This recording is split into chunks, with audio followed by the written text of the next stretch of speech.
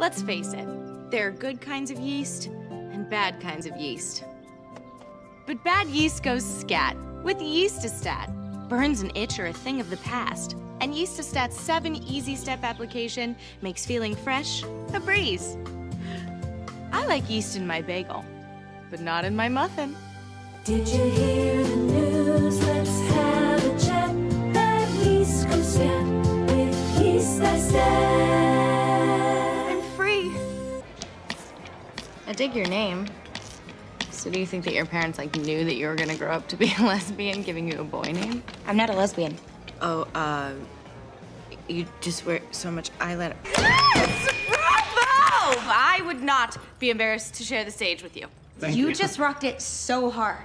Thank you for your time, Star Child, but it's not a fit. Are you insane? I'm sorry, would you mind just stepping outside for a moment while I bitch slap some sense into my friend? You have no right to take down that memorial. Oh, as a matter of fact, I do, sandbags. I allowed that memorial to remain in the hallway for over a week. Oh, please. You wanted that memorial gone because you're such a cold-hearted bitch. What did you just call me? A miserable, self-centered bitch who has spent every waking minute of the past 3 years trying to make our lives miserable.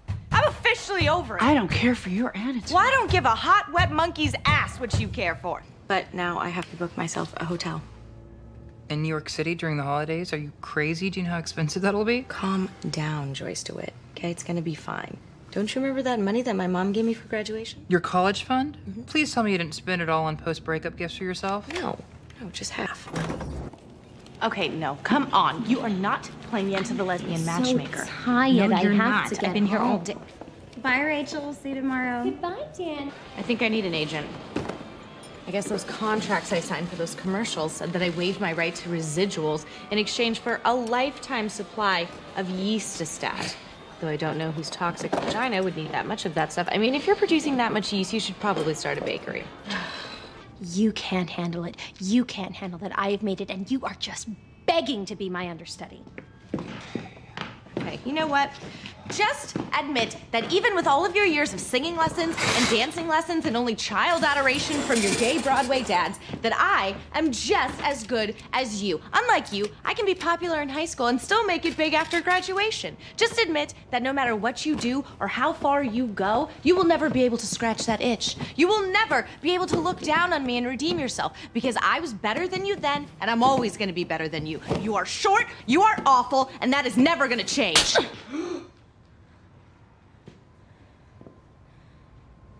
I think you should move out. I agree. Okay, I know that Finn had his doubts about God, but I am convinced that Squishy Teats is up in heaven right now, plopped down next to his new best friend, Fat Elvis, helping themselves to a picnic of baby back ribs smothered in butterscotch pudding and tater tot grease. Well, Merry Christmas, Lady Hummel. Now you can relive all of your Jeffrey Dahmer fantasies in the privacy of your own home. But that's not it, because additionally, I am giving you an all-expense-paid trip to Dildo Island. It's a real place. It's in Canada. I got you the deluxe bachelor package.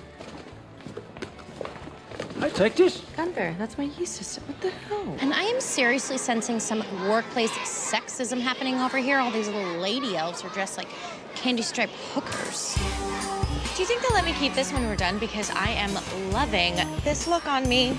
Lord of the bling. Rachel, it's No, I can't do it, Kurt. You're gonna have to read it. No way, I'm too nervous. You know what? Give me this. I don't mind being the bearer of bad news. Now here, try this. I added some nutmeg. No. I think that needs some kick. I mean, come on, Kurt. Don't all you gays love Julia Child? Didn't she, spike everything? I have hated you ever since the day I met you. You are a horrible person who never had a nice word to say about Finn Hudson. So don't you dare think for a second that he didn't hate you too. If I were you, I would choose my next few words very carefully. What are you gonna do? You gonna expel me? You get the hell out of my office. How about you make me get the hell out of your office? Donna, call the police. Donna, you pick up that phone and I swear to God, I will shove my foot so far up. No, this is assault.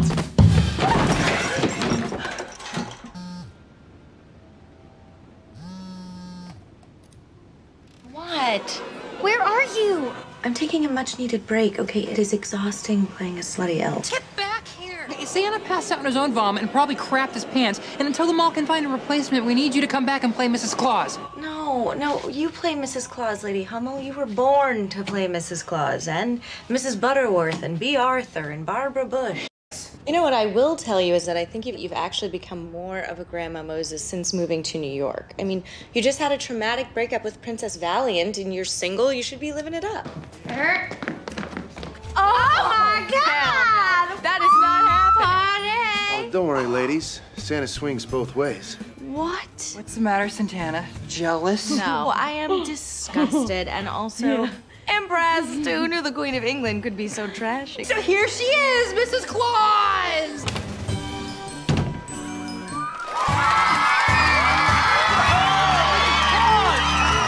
Merry Christmas! Who's ready to sit on my lap?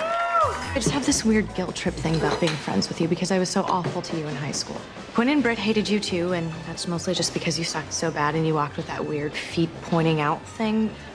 I made Quinn look like the boss, but I was really running the hate on Rachel parade. Way back in the old days when I started the Glee Club, I would give an assignment and then I would give a little demonstration of what I was looking for. Yeah! See, you all cheer now, but just wait till he starts rapping. What are you doing?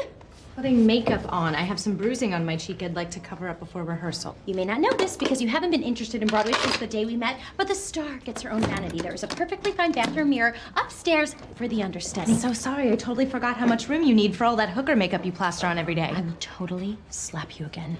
I would love for things to get physical. I will hit you so hard that you won't be able to wake up until you're old enough to be funny lady. You will never play this part. I know you plan on getting all showgirls crazy on me and pushing me down the stairs and poisoning my oatmeal, but you're gonna have to kill me first. And even then, I will come back from the dead and I will play this part just to spite you. Zombie Fanny. Ghost Fanny, actually.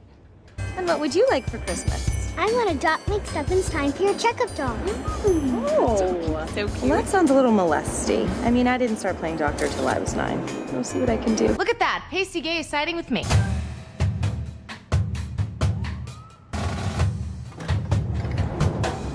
Lady Hummel, come here. I need your tiny, delicate, elfin-like fingers to help me fasten this weave. It's Elliot, actually. And that's a lot of hair.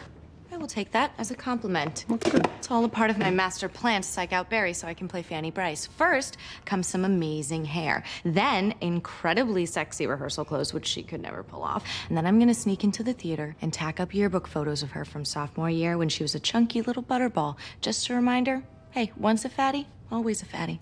God is my witness, I will break her down. And apparently, the only song we can sing in a diva off is Defying Gravity. Wait, so we have to listen to Kurt shred that note again? For the millionth time, I did it on purpose. I think that somebody needs to freeze the fat for Christmas because somebody weighs more than Mrs. Claus. Whoa, stop right there. You look a little Jewish, right? Rachel, you think? Okay. Bye. I'm actually just here to get her sheet music. Do you know where she keeps it? Upper butt. Private Puckerman. I'm gonna let you finish, but first I would like to uphold the tradition of hijacking this Glee Club and making everyone sit through what is basically an intervention. I don't know what happened between the two of you in the past. Honestly, I don't really care.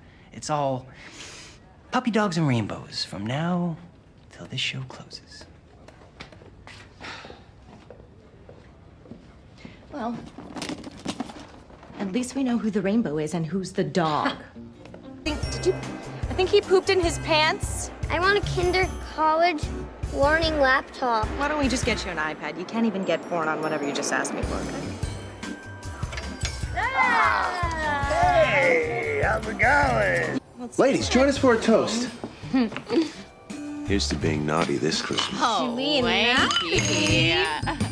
If you knew Barry the way that all of us did, you would be applauding me. In the beginning, it's all sunshine and giggles and stickers, and then the second that you want the same thing as her, a dark cloud comes over her whiskery little chin, and she will chew you up and spit you out, like a Jewish Hillary Clinton. You look exactly like a young Brittany S. Pierce, doesn't she? Brittany is my ex-girlfriend, and she just dumped me, which is why I'm even here and why I have this job, and we're lesbians, you know? And, like, I'd never been with anybody like that. Great job. There's no point in trying to broker the peace, Kurt. I am not interested. Neither am I. Although if you can clear out some space for us here, I would be happy to settle this Lima Heights style. 2 men enter, 1 man leaves. Okay, I'm gonna give you both one more chance to put the stupidity aside and act like adults. Okay, my feelings are my feelings, Kurt, and they're not gonna change even if Santana admits that she was wrong. You broke this. I'm gonna break something, but you are literally the broke most selfish bitch I've ever met. You know, she's moving into my apartment. Whoa, wait, whoa, what did you just say? How could you do this to me? You are such a traitor. Well, A, I hardly know you, so I'm not really being a traitor. And B, she needed a place to stay and I needed the money. You need money? Well, yeah. Huh. Well, maybe Auntie Snicks could help you out with that.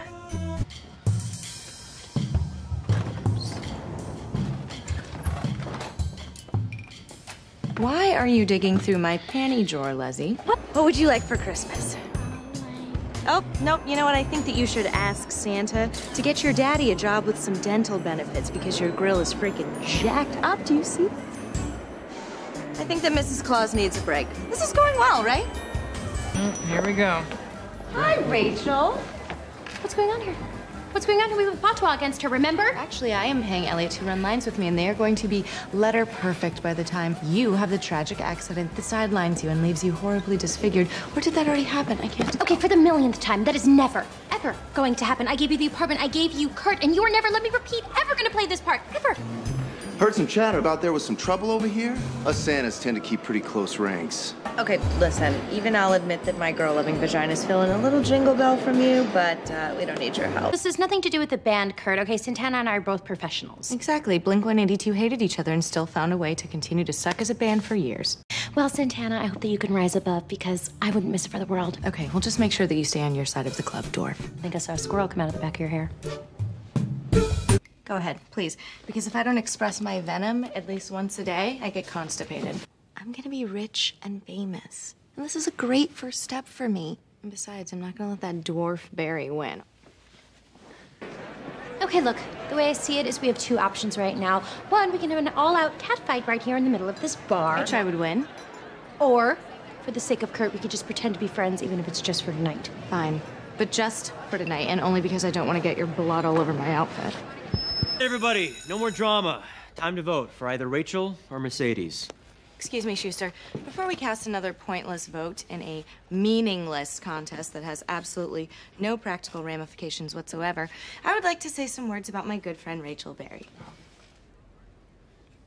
Rachel Berry is the most horrible human being on the planet. What? Can it, troll? Santana. You have sold half the people in this room down the river more times than I can count so that you can get a solo or the lead in a musical. And I'm pretty sure that you don't know the names of the other half of the people. That's not true. All right, what is his name? Rick. Exactly, thank you. You know, it's funny, but I realized that I really don't have any other girlfriends here in New York City, and you were sort of my only one. Well, maybe you should take that as a sign of your horrible personality disorder. Can I have a word with you? Oh, I'm gonna go. No, Unibrow, stay. Kurt, I took what you said to heart, and I thought long and hard about it, and it occurred to me that you may have a point. Okay, maybe Brittany and I are too young to get married. I mean, after all, that's why it didn't work out with you and Blaine, right? Or maybe it didn't work out because you're a judgmental little geronophile with a mouth like cat's ass. Maybe Blaine got tired of hearing a shrill, self-aggrandizing lecture about how you felt the two of you were at the very apex of the gay rights movement every time you so much as cooked macaroni and cheese together or farted. Well, they better come fast. I mean, I'm sorry, but two people? Shut up, Tina. There's actually 4. As per usual, my undeniable sexual magnetism has worked yet again. Ladies and gentlemen, this is Mason and Madison McCarthy. You know, I am pretty sure that our fish ancestors crawled out of the ooze and got legs just to be able to scissor. See, you've all met Rachel, okay, but I live with her. Let me tell you what it's like to share a bathroom with this stubby, undergrown little cretin. Someone in that apartment shaves their face and leaves their stubble in the sink, and we all know it ain't Kurt, so do the math. That's... I'd rather do hard with you than easy with somebody else. Wanky. You're the best they could do. Hells yes. Because I am the closer. And in 2 minutes, you are going to be out of this bed, ready to fistfight the Taliban and offering to buy me a diamond necklace. No. Rachel and I are extremely excited to kick off this week's lesson with our first musical lesson, Jagged Little Tapestry. Oh, look. Finally some songs about Rachel's hair extension. You remember when we first met? I was in here doing my Are hair. you trying to make peace with me by getting all nostalgic? Because if so, you are forgetting the one thing that you should have learned from all of our magical time together, and it's that I have no heart. Since when is becoming a Broadway star your goal in life? A star is a star. It doesn't matter where in the sky I shine. Look, we've all lied at the beginning of a relationship. I told Finn that he was the father of my baby. I told Artie I had a stutter. I told everyone I was straight. I once told the guy I had 3 vaginas, and he was pretty bummed when he found I only had 2. I am all of my insecurities. I don't do pep talks. If you want a pep talk, you should call Mr. Shue or rent The Notebook. Kind of really digging this Back to the Future 4 Glee Club, if for no other reason than to mess with Barry and her sad gay. Fully realize that over the years, you and I have had a few minor differences, but weddings are the time to put all those differences aside. That's a steaming load of crap. I can't stand you 90% of the time. But even I know that if you drag your flat little ass out on that stage tonight, you're gonna murder that crowd. Maybe Blaine didn't want to be with someone who looks like they just removed their top row of dentures every time they smile, or someone who doesn't dress like an extra out of one of Andy Dick's more elaborate wet dreams. Maybe Blaine grew weary of dating a breathier, more feminine Quinn Fabray. Maybe he finally got freaked out by your strange obsession with old people that causes you to skulk around nursing homes like one of those cats that can smell cancer. Maybe he got tired of watching you drape yourself on every piano you happen past to entertain exactly no one with. Say some song that Judy Garland choked on her tongue in the middle of, or some sassy old Broadway standard made famous by another dead alcoholic crone. Don't be mad at me. Why do you think that it's okay to go behind my back and be friends with someone who would rather see me dead than in love with another woman? You came out to Abuela 10 years ago, okay? Times have changed. It was 3 years ago, and nothing has changed for her, and it never will. And believe me, it's not just the homos that she has a problem with, because it took that bitch 50 years to talk to a black person, and it was her mailman, and then she accused him of stealing her Christmas cards. I know how selfish and self-centered you are, like the time that you wore an exact copy of Emma Pillsbury's dress to her own wedding. And how you perverted the very idea of marriage by marrying yourself. You are incapable of a selfless act, and if you do what you always do and just show up, you will be forcibly removed by the security guards that I've hired. So have fun polishing your trophy, Sue. How long are you gonna do this for? You're gonna lie to him your whole life? That's what Sue said to do. Sue also told us to be honest with you and treat you like we would treat anyone else, so let's just say it. You can't sing, you can't dance, and you weren't in any of those clubs because you're kind of lazy and pretty toxic to be around. You call people stupid bitches and get mad at xylophones. You're not really a catch, but you found this guy who digs you and you dig him too, and finding someone to put up with you is rare, so I mean all of this in the nicest way. But last I heard, she was on Facebook posting about her diverticulitis, trolling for sympathy. See, it's even more important. She's sick. No, Britt, she can't poop, and I don't think that's gonna kill her. Tell that to Fat Elvis. Let's go humor a bunch of tone-deaf losers by acting surprised when we walk in this auditorium. Deal. You know what, Britt? You actually might be right. We might actually have the worst luck of all time, because I can't marry you if I'm in jail for killing this bitch. Maybe Blaine woke up one day and said, you know what? I don't want to marry a sexless, self-centered baton twirler. Maybe I need someone who knows more than 3 dance moves. The finger wag, the shoulder shimmy, and the one where you pretend to twirl 2 invisible rainbow-colored ribbons attached to your hips. So you know what? Maybe that's why it didn't work out. Maybe it has nothing to do with me and Brittany. Maybe it's just that you are utterly, utterly intolerable. Maybe that has something to do with it.